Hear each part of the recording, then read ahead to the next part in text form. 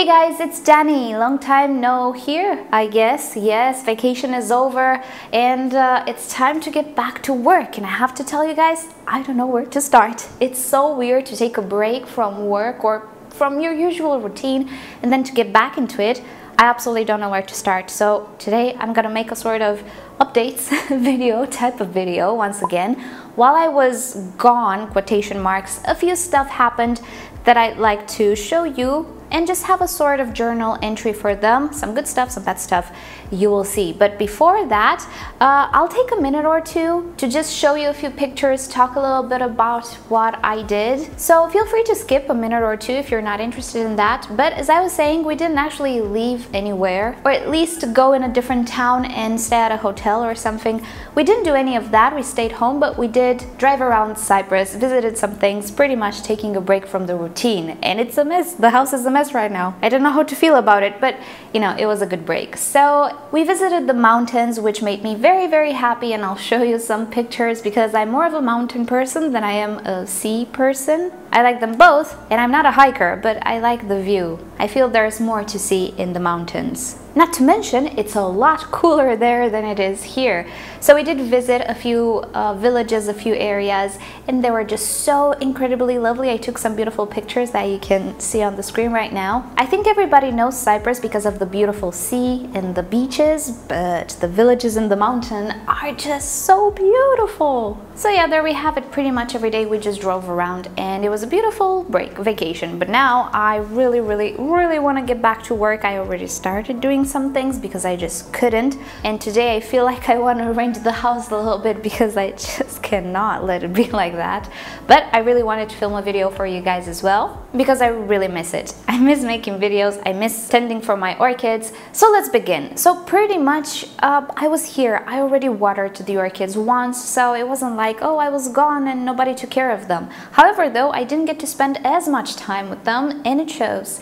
So I'm gonna show you some bad stuff as well, but first let's start with the good stuff. Everybody is hydrated and still alive, and we do have some surprise flower spikes. First of all, on the Ingrecum beachy, I'll show you some footage from outside. He has what I believe are 2 flower spikes, which makes me so happy because last year he produced a keiki and I thought it was a flower spike, but nope, it was a keiki, and I'm not sure how to feel about that. I'm more of a fan of flower spikes than keikis, but I do believe we do have 2 flower spikes on the Ingrecum right now, so he did really enjoy being outside. The orchids that are outside, they're all doing okay. As you can see, I've already moved some to the self-watering pots, and it's so much better than only the semi-hydro because it doesn't really require me watering them all that much. And in the growth space, everything is pretty much how I left it. Nothing weird happened, but I can easily go with the reservoirs for, I would say, a week and a half or so now in the summer, which is great.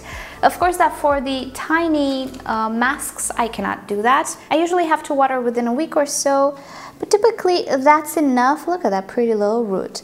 So I'm pretty happy with how things go, and I'm really thinking of switching everything to self-watering because it's just so much easier for me. I also moved my Paphiopedilum collection into terrestrial mix and self-watering pots. It works really great since terrestrial mix is actually pretty wicking. And I do have a new addition to the collection. I showed you a picture in the community section. This is Paphiopedilum. This is a cross, and again, it's supposed to be a pink path. You might notice that I have a little bit of an issue with pink paths. I just want one. So this one is supposed to be pink, and that one is supposed to be pink, but just look at that foliage. And speaking about paths, I've decided that since they're doing okay and I like looking at them in the comfort of knowing that I am not killing them, I've decided to pipe down on the cool growers. Here are my Miltoniopsis and the only remaining Nelly Eiler. They're still here. They're just struggling. And there's more to summer than August. September has 33, 34 degrees Celsius as well. October is around 30 degrees Celsius here. So yeah, summer is extended. So I think I convinced myself right now that I did try pretty much the best setups for the cool growers, but I just simply cannot compensate for this hot summer. And until I get myself one of those cool walls, you know, that has water running all the time, I will just pipe down on Miltoniopsis. Whoever makes it, makes it. I'm not going to buy any more Nelly Eilers and Miltoniopsis. Try to focus on the mottle-leaved Paphiopedilums because they're just so pretty. I used to think I could not grow them, but now they're doing so much better in the terrestrial mix. I'd rather have these than the Miltoniopsis. And yeah, well, I had to try it. I also noticed quite a few flower spikes forming on the Oncidium side of things, which are doing okay in the grow space, not outside. I tried it with the cherry babies, didn't really like it all that much. But I see that the Soto Anum has a flower spike and also the Cinnamon Twinkle, which is nice. I also have another cherry baby with a spike and a few other Oncidium intergenerics preparing flower spikes right now. Also some Miltonidiums or Miltonia, whatever they're called right now. I think we're getting into the season of Oncidiums as well. And although they're not the orchids that do the very, very best for me, they do okay once they get rooted, once they get adjusted. This is actually Belara we're looking at now, and here's a better look. You can see we have wrinkles in the pseudobulbs, but the new pseudobulbs actually look pretty okay, and she just started to produce a good root system. There we have another Belara. Again, we have wrinkles, but you can see there are quite a few roots growing. This is how Oncidiums and intergenerics do for me. At first, you know, there's nothing spectacular going on, they don't look the best, but then when they get adjusted, they tend to do okay. Bellaras, Oncidiums, Miltonidiums or Miltonias, they do okay for me. When it comes to Odontoglossum hybrids, or what used to be Odontoglossum, now everything is Oncidium, well, those are not doing all that well for me. And here's what I mean. I am missing the name of this orchid right now. I think it's a Wilsonara. I'll put it on the screen. This one is that really, really pretty tessellated flowered intergeneric. She's not doing all that great, as you can see. All of the former Odontoglossum hybrids are not really doing okay in my climate, and it's a lottery. Some of them pick up, but it takes a while. Some of them just don't, and I'm really, again, seriously thinking to pipe down on these types and go more for the Miltonia side of things, the proper Oncidiums and Miltonias. Odontoglossums, they're not doing all that great for me. And if there's one thing I want to refocus myself now on is things that actually do work. Because having stuff like these that don't work just takes space, takes resources, and I cannot even do an informational or educational video on them because they just don't work for me. So yeah, I think I'll let other people more in the northern part of the world make videos on Odontoglossum orchids. I'm just going to stick with Miltonias and Oncidiums. Since I showed you the Paphiopedilum, I don't know if I told you I got him from Catasetum 2. I actually made a little order a couple of weeks ago to Catasetum 2. In the same order, I also got this particular one, which I didn't repot just yet. This is something that looks very much like the Bratonia or Miltassia, how it used to be called, shell-up talking, but it's not. It actually looks different and it came with flower spikes. I'm gonna leave a few buds open and then probably go ahead and repot it because I really wanted to show it to you guys. Look how pretty she is. She looks very, very good, so hopefully they will do okay. This particular orchid, Brassias and their hybrids, they also do okay for me. Once they get adjusted, of course. They're kind of like Bellaras for me. So I think I do have quite a few intergenerics of the Oncidium type to enjoy. I don't need to have all of them.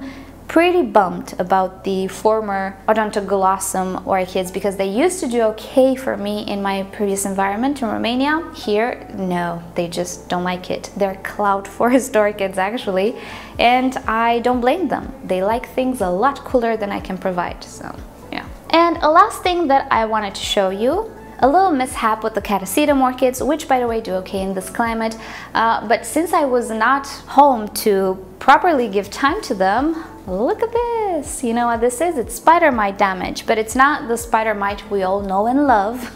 We don't love it. It's not the false or red spider mite. It is actually the typical normal spider mite that creates webs.